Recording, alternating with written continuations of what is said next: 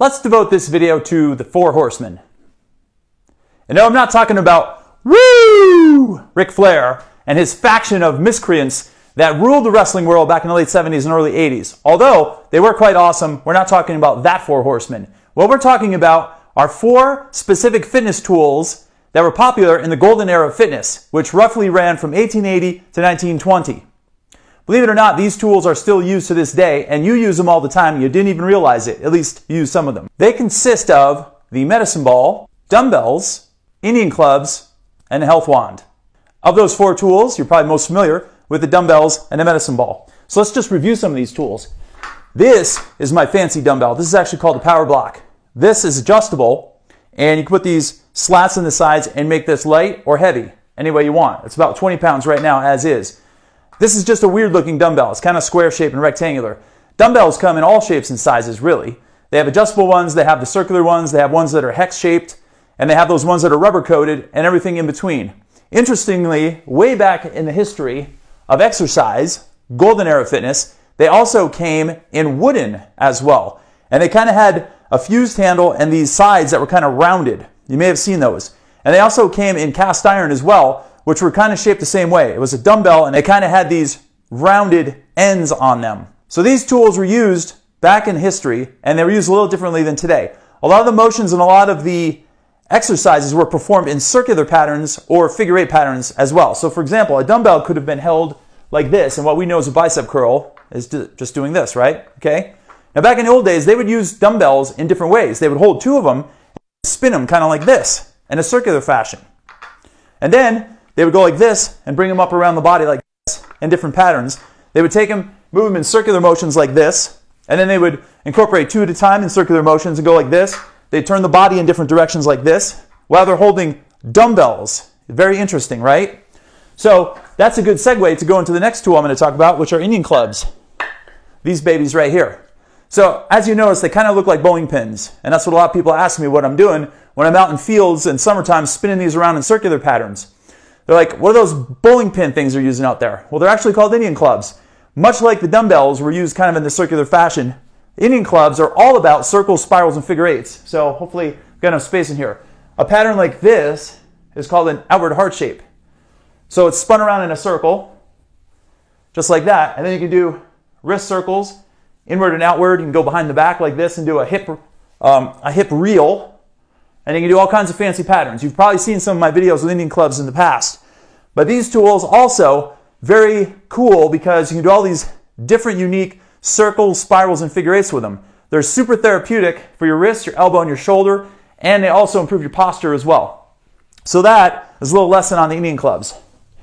The medicine ball, right here, these are usually circular or they're kind of oblong shaped. This is a hard rubber medicine ball. This one can actually bounce when you slam it down on the ground.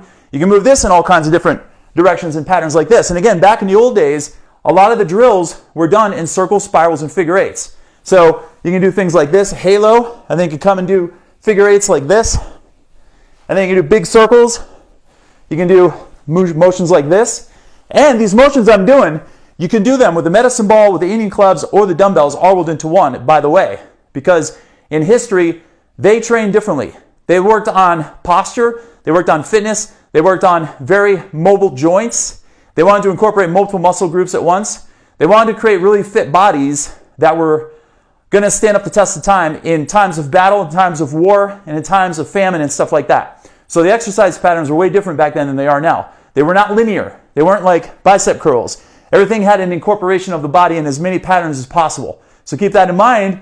Nowadays, when you're training, use some of those principles from the past into modern day. So the medicine ball, by the way, here's an interesting story. People sometimes ask me, why is it called the medicine ball? Well, here is the interesting story. I believe it was Socrates, or it was one of those old Greek philosophers who was also a physician. Hippocrates. It was Hippocrates. So he was working with patients back in the old day. He's one of the founding fathers of medicine as you know it today.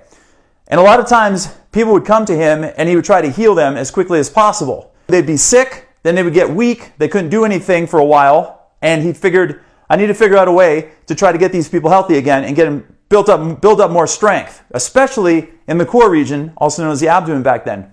So he he would take bladders from animals, dry them out, and he would stuff dirt and rocks and fragments of materials laying around inside the bladders, and then he would sew them together, and he would hand them to the patient. And he'd have the patients do sit-ups, lift it above their head like this, move it around in different positions, and then start doing squats and lifting it up in the air and throwing it. And that was the first known medicine ball back in the day, because he used those bladders to form somewhat of the shape of a ball, and he used it as medicine. So, you can go to your next coffee klatch or party and tell all your friends and family members that story and see how many people you can impress. So that is why it's called the medicine ball. And these also come, I said hard rubber, this one is, but they also come in like soft material too that's filled with material where you can take it and slam it on the ground and it just kind of stays there because it's kind of soft on the outside. Those are called slam balls. So the medicine ball is very versatile and can be used in a lot of areas. So there you go. There's your history lesson on that. Lastly, health wand. The true health wand is about 5 feet long, 1 inch in diameter. This is, I believe it's hickory if I'm not mistaken. It might be pine. This tool is one of my favorite of all time. And a lot of people don't even know what the heck it is. Really, you don't need an actual 5-foot perfectly uniform health wand to utilize this to get the benefits. You can use a broomstick, you can use a piece of PVC pipe, you can use a stick out in the woods. It doesn't really matter as long as it's long enough and it fits your arms.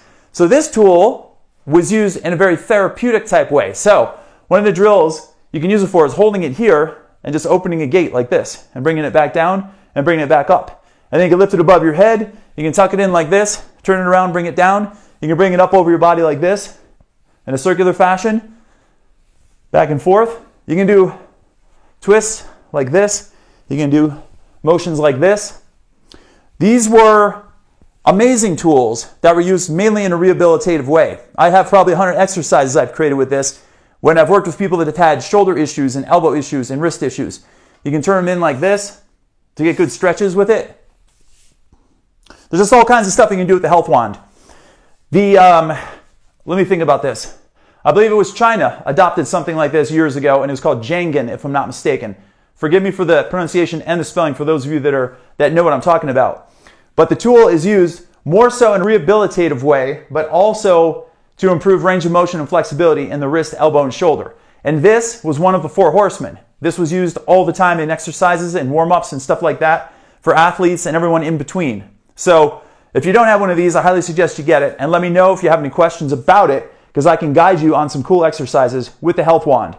I used to do entire workouts with this with some of my clients in years past. And you can incorporate it with some stretches like this, which is perfectly good for the upper body and the spine. And you can do it in all kinds of circular motions like I just demonstrated before. So, to recap, we've got the 4 horsemen. They consist of the health wand, the medicine ball, eating clubs, dumbbells. They were used in a non-traditional way back in the old days, but they're still used today in a lot of circles, especially dumbbells and medicine balls. Indian clubs have made a moderate comeback, but I don't know too many people that know much about the health wand. This is one of my favorite tools in the whole wide world. So, if you are a history geek, like I am when it comes to health and fitness, look these tools up, get a little more education on them, start integrating them into your daily practice, and as usual, let me know if you have any questions or comments. Till next time, have a great day.